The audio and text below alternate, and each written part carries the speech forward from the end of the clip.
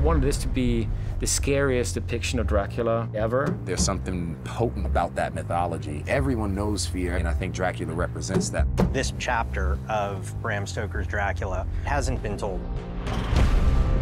What actually happened on the ship that transported Dracula from the port of Varna to England is by itself just fascinating.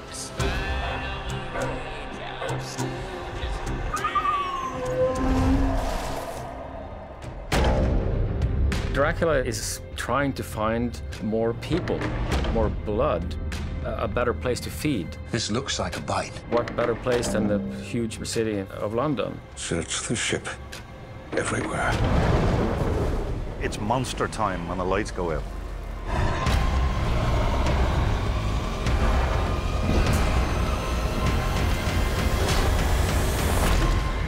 I really loved this alien-style story set on the ocean in 1897 and with Dracula instead of the alien monster. It was just all the elements were really exciting. He is here.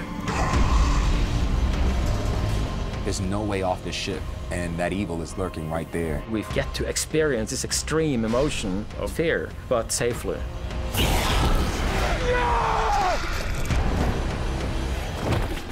May God have mercy on us all. He's the perfect monster. You look at the images, and it's just magic, man. It's magic. His name is Dracula, and I want to kill the cursed thing.